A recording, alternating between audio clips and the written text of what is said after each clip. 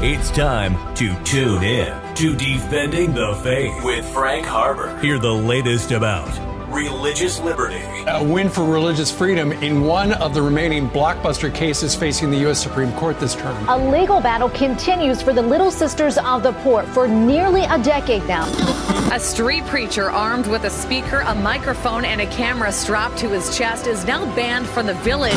Our founding fathers believed in the separation of church and state, but not for one fleeting moment did they believe in the separation of God and government. And powerful apologetics. Are you prepared to defend the faith? I'm convinced unless we trust in God, this nation is finished. We're facing a new kind of enemy. We're involved in a new kind of warfare, and we need the help of the Spirit of God. 3, 2, 1. Welcome to Defending the Faith. I am Frank Harber. I am your host. I am the president and the chief legal counsel of the Institute for Christian Defense, and we defend the faith. If you have never been to our website, defendingthefaith.law, there you can find out about us. We do religious liberty cases. We have several cases right now that involve pastors, churches, Christian businessmen. We also are involved in theology and apologetics. So I've written several books. I was an atheist for 21 years and set out to prove that Christianity was not the truth. And I've written a new book called Prove It, Examining the Evidence for the Existence of God. I've also written a new book called Objection Overruled, which is how to answer the top 10 objections to Christianity. And this is a free ebook that you can get on our website, and it'll tell you how to defend the faith. Today is a very special episode. We have a very special guest, a friend from way, way, way back is going to be on the show today. Today we're going to talk about the Ukraine. And this is a special episode of Defending the Faith and is somewhat time sensitive. In fact, I'm hoping in a short amount of time that this crisis will have passed and that this episode will be moot. But as it stands right now, Russia has invaded the Ukraine, and the situation is very dire, particularly for people who are on the ground there. There's a lot of innocent people there. And just imagine for a moment if someone invaded right here in the United States of America, what would you do? How would you react to that?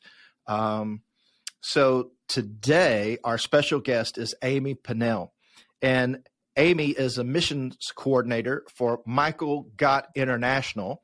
She also happens to be the daughter of Michael and Jan Gott. In fact, her name used to be Amy Gott, but now it's Amy Pannell, and she is married to Jimmy Pannell, who happens to be one of my favorite people in the whole world, an amazing person who's been at many, many churches. He was at Ridgely Baptist Church in Fort Worth. He was the senior pastor of Hewlin Street Baptist Church, and he's an amazing Christian businessman. He's successful beyond your wildest dreams, and God has really, really blessed he and Amy. And Amy's parents, Michael and Jan, she'll tell us in a moment probably how many times they've been to the Ukraine and how many times she has been to the Ukraine. But thousands and thousands and thousands of people have been reached with the gospel because of the work of the Gott family. This is a legendary family. It's an epic family. Amy is joining us today. She was just in New York City on Fox News, and we can talk about that in just a moment because it has an interesting story because they sent a van to do the interview, because if you don't work for Fox, you can't get in the Fox studios. We'll talk about all that in just a second. Amy Pannell, how are you doing? Hi, Frank. Thanks so much for having me on today. Absolutely. Amy, let's start out. Just tell us a little bit about your family and your connection to the Ukraine. Let's set this up so people can understand who you are and why you know what you're talking about. Well, So our connection started with Ukraine back in 1967 when my father was a graduate student at the University of Edinburgh in Scotland. And during that time, the Soviet Union offered propaganda tours to Western graduate students. And he took advantage of that opportunity and traveled to the Soviet Union in 1967. During that time, he was able to visit what became the nation of Ukraine and visited Kyiv and then also the city of Lviv, and was able to kind of break away from the tour group and make contacts there with pastors, local pastors. And he returned to Ukraine on his own later, was kicked out by the KGB and blacklisted for bringing in Bibles and other what they considered to be religious propaganda. All the while, though, his heart was just drawn to the nation of Ukraine and wanting to return. So the first visit was in 1967, and then he was kicked out in the early 70s. And it took until the Soviet Union fell in 1991, as we all know. He started trying to get back into Ukraine, and it took until 1997 for MGI, Michael Gott International, to become active in the nation of Ukraine. Since that time, we have done hundreds of English language evangelism events in the nation, as well as concert tours with the Singing Men of Texas and the Texas Country Boys, the Arkansas Master Singers, and other groups. And we have had over 100,000 people register positive decisions for Christ since 1997 in Ukraine. Wow. So that's incredible. Of course, your dad is just, he's a legend and has preached the gospel all over, not just in the Ukraine, but he's a fabulous communicator. So we have a situation right now where Russia has invaded the Ukraine. Amy, you would know because you're in contact with Ukrainian people, churches, pastors, Christians. Is this a surprise? Tell us what people are thinking there in the Ukraine. Well, Frank, I think that for many people, it is a surprise. I've been watching the news just like everyone else. And then also I've been in contact with our friends on the ground there. And they say, they really were shocked. There's always been saber rattling that has gone on from Russia with limited military action. And I think for the most part, we all really hoped and thought that this would just be another one of those kinds of episodes. But in fact, as we see before our eyes, on our TV screens, it has become a reality. So people there, are they thinking that they should stay home, that they should flee? What are people thinking there now, right now? Well, as I'm sure you know, men are not allowed to leave the country. So there's no option to flee for them. They need every single man between age 18 and 60 to stay and defend their homeland. A lot of people are leaving the country. However, what a lot of people don't know, Frank, is that not all Ukrainian citizens are even allowed to leave the country. Only just over half, it's estimated, have a biometric passport, which is the kind of passport that allows you to leave Ukraine. And so for many people, leaving is not an option. All they can do is go as far west as possible. So you were just on Fox News Business and did an interview, And I would like you to tell us about that, because you told a story about Russians sending buses to offer people the opportunity to leave. Could you talk about that? Sure. So the account that we received actually came to us from some friends that we have there. And so they've been staying in contact and updating us throughout, the last weeks, almost daily, just with reports of what's going on there in the Donbass region, which is the region of Ukraine where the war has been raging since 2014, off and on. And this is in the city of Donetsk, which has had maybe Donetsk and Lugansk are the two cities that have had more action than any other place. So last week we received notification that the Russian military went door to door announcing that they were offering safe passage to residents to escape what was coming. And they brought in big, Greyhound bus type buses, and they were allowed, I believe, to take 2 suitcases each, and told that they would be given the equivalent of $129 if they took the military up on this opportunity. A lot of people went, a lot of people didn't go. Our friends did not accept this offer, and they chose to stay home.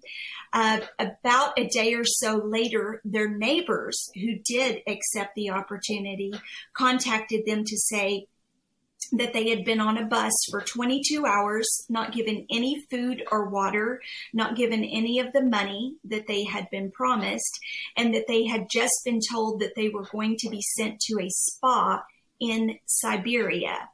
But also, Frank, I think it's important to understand that just after that happened, the men who did not accept the offer for safe passage to Russia were rounded up about 24 hours later and conscripted into the separatist army. So they were taken against their will early in the morning from their homes and made to fight for the enemy. Wow. Could you tell us a little bit about the separatist army, if you know anything about that? Well, I'm not an expert on that. I'm an American who's watching just like everyone else. And all I know is, what I've seen, like many of us. I understand that the separatist army is considered to be made up, depending on who you talk to, made up of either Russians who've been brought in, or perhaps even Ukrainians in the easternmost part of Ukraine who are loyal to the Russian government and to that military. So they are fighting against Ukraine. So what it means is that men were taken from their homes and made to fight for the enemy military. Wow, that's got to be hard. Have you been receiving any contact from anybody in the Ukraine since this started? All day long, every day. All day long, every day. So, in fact, I've been in contact with 2 missionaries who chose not to leave, 2 American missionaries who chose not to leave, but have stayed in place. Both of them are serving alone in their cities. Both of them are single women, and they're working throughout the day, throughout the night, providing shelter, food, comfort to refugees who are streaming into their cities.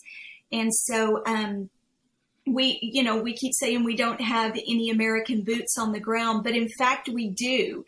They're not military boots.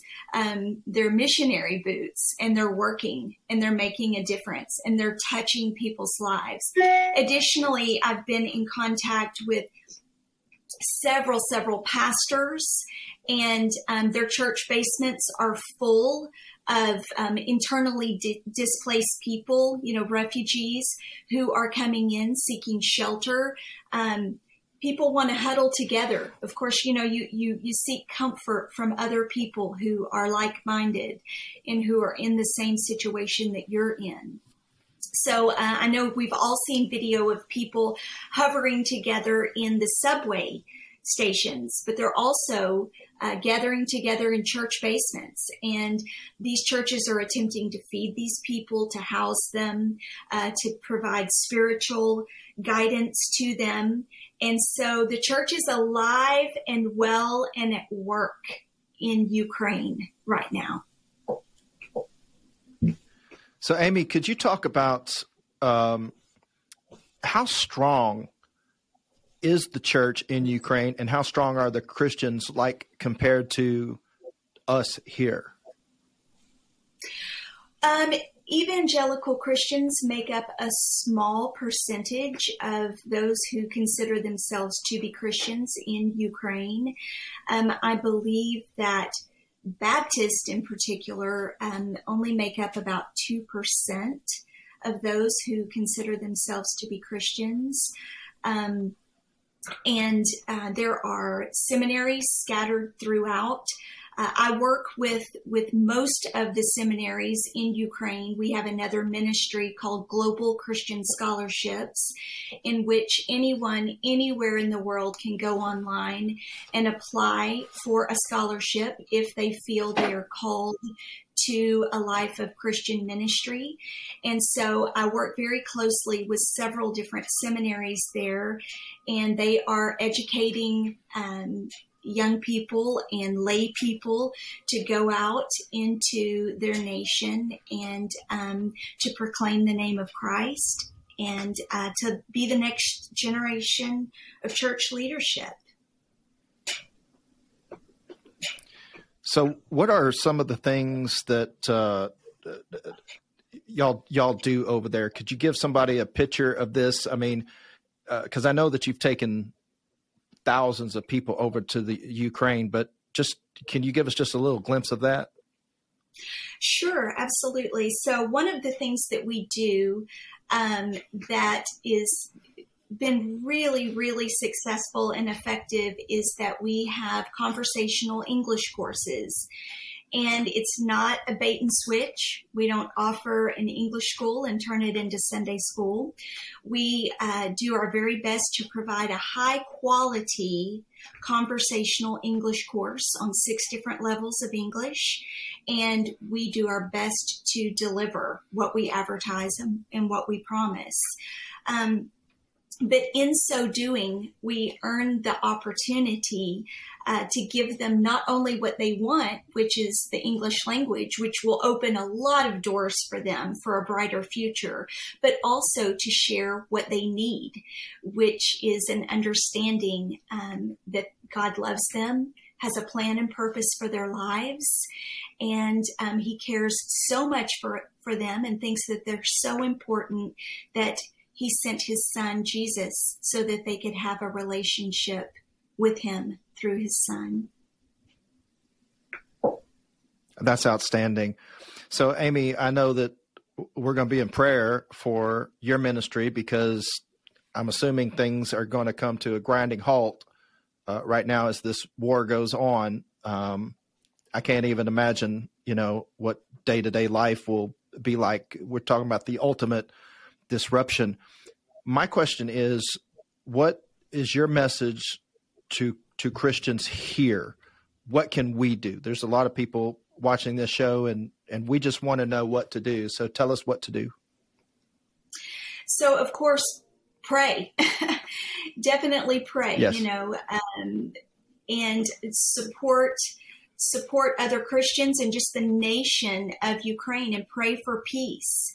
And don't underestimate the spirit of the Ukrainian people.